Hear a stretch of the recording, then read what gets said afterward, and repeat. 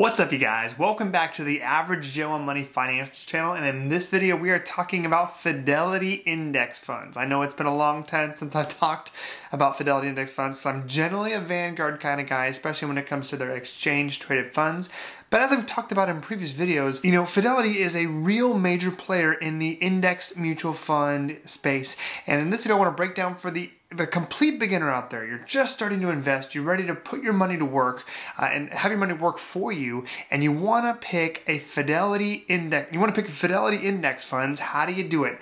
Well, I'm going to go through it for you here comprehensively in this video. So if you're brand new to investing, you're brand new to Fidelity, even better, you're brand new to index funds, then make sure you stick around all the way to the end of this video, guys. It's going to be comprehensive. We're going to walk through Fidelity's website, look at the options for investing, and if you guys have any questions or concerns throughout, throw them in the comments below and I will make sure to answer every single question. Before we get started here on the computer screen, guys, I just want to make sure everyone is clear with what a mutual fund actually is. So a mutual fund is an investment product from an investment company like Fidelity, Vanguard, Schwab, many of them out there.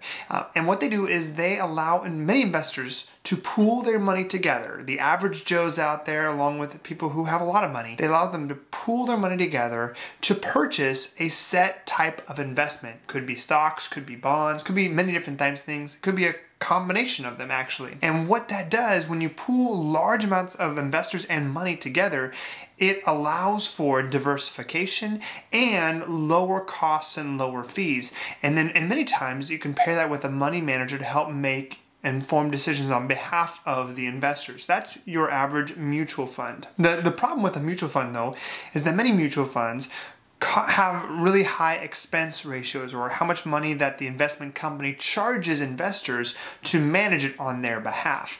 Mutual funds can still make you money, to be clear, but there's an easier way to do it, and that is called index funds. So an index fund is, to be clear, a type of mutual fund, but it doesn't have an aggressive money manager.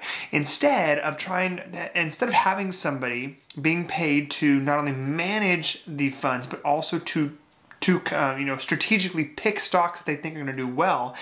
Instead, with an index fund, you have a very clear objective to match a specific index. And when I say index, what I mean is a group of stocks. For example, the S&P 500 is an index of the 500 largest US companies. Then you've got the NASDAQ Composite Index. You've got the Dow Jones Industrial Average. These are all indexes of a specific set of stocks. So instead of trying to beat the S&P 500, instead of trying to beat the Dow Jones set of stocks, instead with an index fund, you're just trying to match the index. Just invest your money in exactly whatever is in the index, and then you match that performance as well. And when you do this with index funds, you're able to then achieve your goals and objectives much more simplistically, much more steadily. And it costs a lot less money with respect to the expense ratios. Oftentimes with actively managed funds, or when you have a money manager that's trying to make buy and sell decisions to beat the index, those expense ratios can be north of 0.5%, 1%, sometimes even as high as 1.5 or 2% every single year based on how much money you've invested. However, with an index fund, especially with indexed mutual funds from Fidelity and others, you can invest and the expense ratio is 0.015%, 0.02%, which is such a small amount of money. I mean, we're talking at a 0.015% expense ratio, we're talking 15 cents for every $1,000 invested. You just can't beat that level of expense ratios. Well, technically you can. You can do it with 0% expense ratios. We'll get there in a second. With indexed mutual funds, you have the ability to invest at a really low cost and still meet your financial objectives because you're just matching the market. And we know that the market over the long term is going to go up. Over time, it might bounce around a little bit, go up a little bit, down, up. But over the long term, when you smooth it out, it goes up. So how does it all tie into Fidelity, and specifically Fidelity index funds? I'm glad you asked. Without further delay here, let's go ahead and jump onto my computer screen. Let me show you how to navigate the Fidelity website, and more importantly, how to pick Fidelity index funds to help you meet your investing and your financial objectives. All right, guys, so we're here on my computer screen. We're in the Fidelity website. And what I want to show you guys is when you have your own Fidelity brokerage account or IRA or Roth IRA account, you have the ability to do quite a bit of research and have a variety of options when it comes to Fidelity index funds. And again, when I say index funds, I'm talking about indexed mutual funds. Now, so we're here on the Fidelity website, and what you can do here is we can pop over to news and research, okay? And we can go over to mutual funds. And this is gonna give us access to the mutual funds research page. Now, it's really easy to get overwhelmed here. So another way to take care of it is instead you can go to fund strategies, the second tab over. They have their zero minimum investment funds. They have top rated funds, category leaders, sectors, income generation, high rated funds. And there's a few things I want to talk about here. First off, I want to talk about the index funds tab here. So you click on index funds and that's going to lead you down to 407 different indexed mutual funds. Not just Fidelity here. So if we just scroll down here, you'll see that you've got some Fidelity options up here, and then we've got all these other ones down here. Now, the reason why they're coded a little bit different here is because Fidelity doesn't necessarily like you as their customer to go and buy indexed mutual funds from another company. A big competitor for Fidelity is Vanguard. So just for an example here, if I scroll down here to Vanguard, let's see here, the Vanguard Growth Index Fund, okay? So you click on that one. You're gonna notice that it does have an expense ratio, 0.05%, but you'll also notice, oh, look at that sucker right there, a $75 transaction fee to buy indexed mutual funds from a company other than Fidelity. And the good news for you is that with Fidelity, you're gonna be able to meet all your objectives, and you don't get charged any type of transaction fee like that to buy Fidelity funds as long as you're a Fidelity customer. Now, if you really want to buy a non-Fidelity index fund, you can actually do it for free by purchasing an exchange-traded fund from another company, such as Vanguard or Schwab or any other company like that. But we don't have to do that here. We're talking about indexed mutual funds specifically right now. So we've got options here by clicking on index funds, which you can also do. You see there's 407 different funds, but really when we want to exclude those transaction fees, what we really want to do is click on Fidelity funds only. So now we've limited it to 61 different funds. And you'll notice that we've got all these options, but you've also got over here the expense ratios. We want to, and I'm here to tell you that you can absolutely meet your objectives with really low expense ratios. So let's go ahead and sort by the lowest expense ratios. Okay, we'll do that. The highest ones are 0.3%. That's really high for an index fund.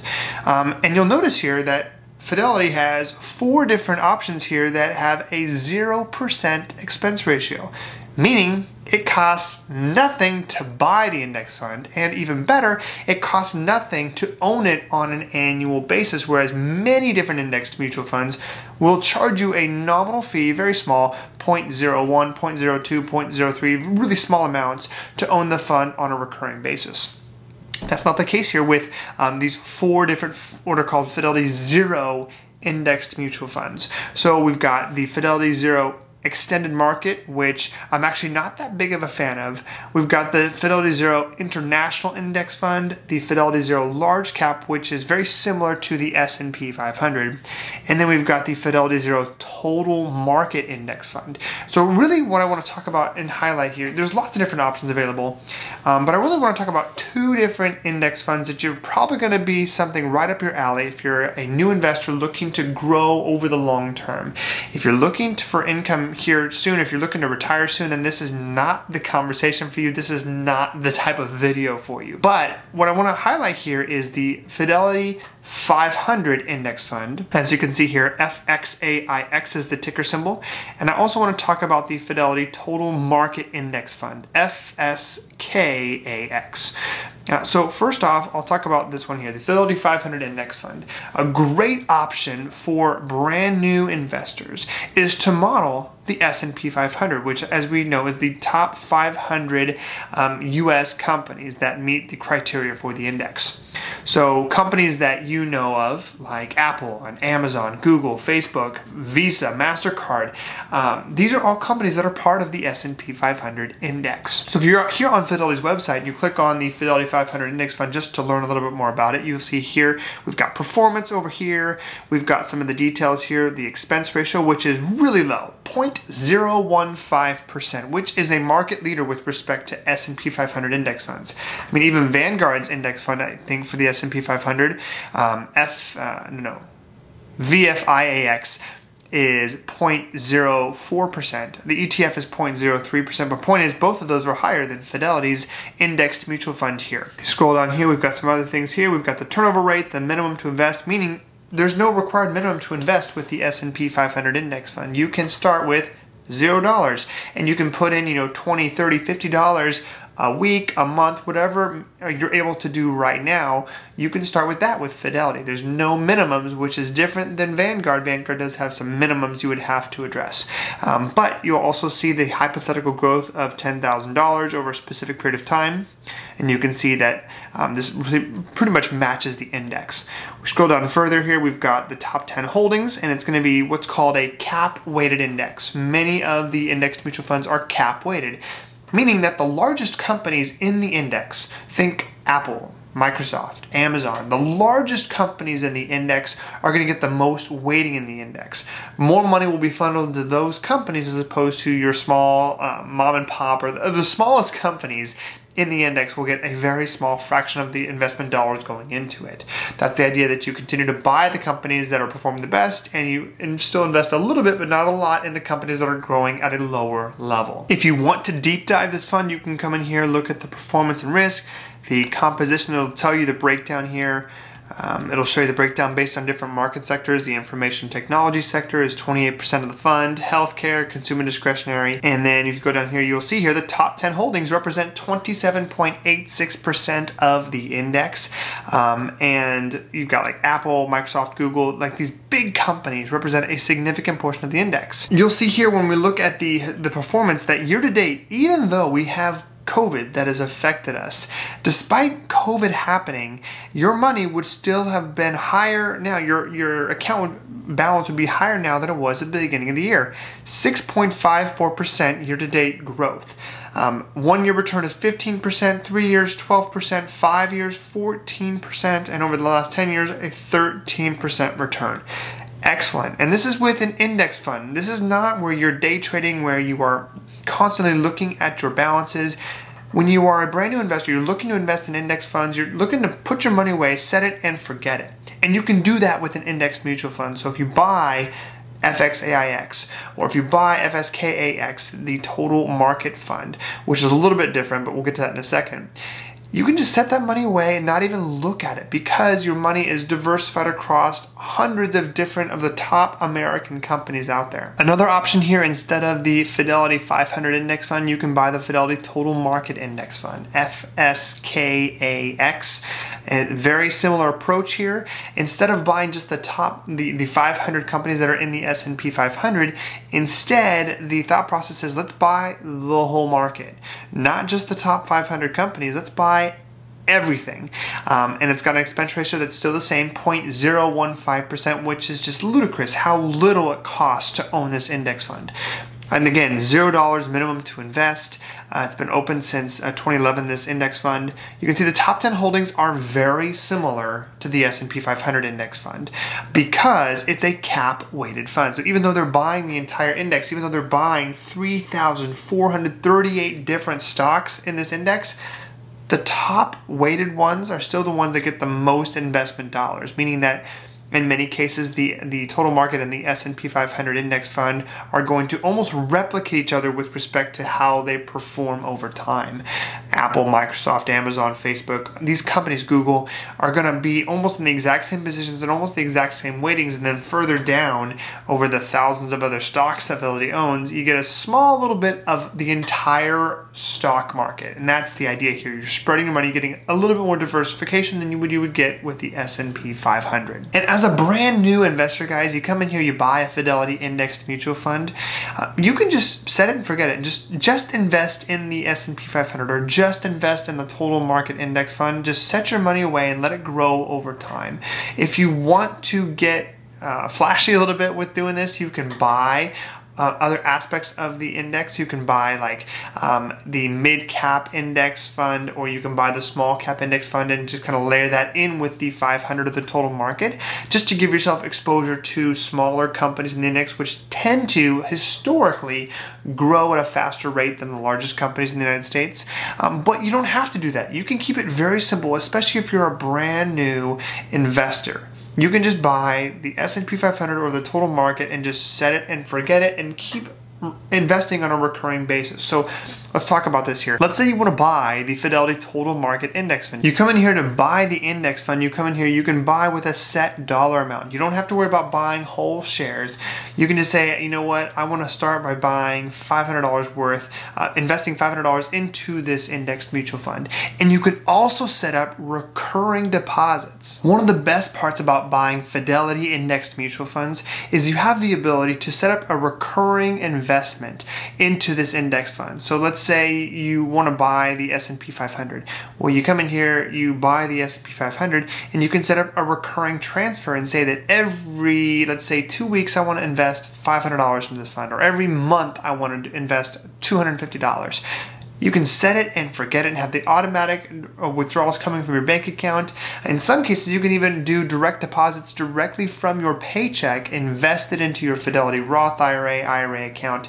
And it's just set it and forget it, and you don't have to worry about it. You don't have to worry about the ups and downs of the stock market. You just continue investing every single day, which is known as dollar cost averaging. Just a quick definition here. Dollar cost averaging is when, no matter what's happening, you continue to invest over time into the same fund.